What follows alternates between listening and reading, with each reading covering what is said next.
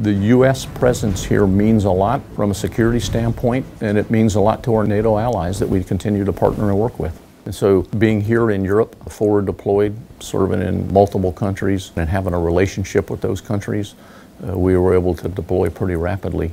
We did in less than a week what most armies and other nations couldn't do.